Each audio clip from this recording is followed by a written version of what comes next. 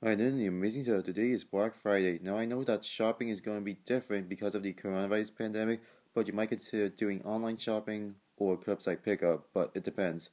So yeah, but even though I understand that a lot of things going on, like shopping for electronics or something else, but even though that's what I thought for Black Friday, I mean, you just had to shop for the best things. So yeah, but even though that's just the whole point about Black Friday, and I know it's all about waiting in line and crowds and everything, but that won't happen. So yeah, but even though that's just how it is, I mean, there's nothing to it unless next year. So yeah, I mean, there's nothing that I know for Black Friday, but hopefully you can stay safe and socially distance, of course. So even though it's just not the same just because of the shopping experience, but you might consider shopping in person, like going to a retail store or something.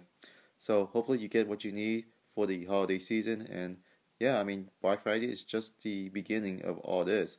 So yeah, that's what I have for Black Friday, and I hope I'll see you next time. Goodbye.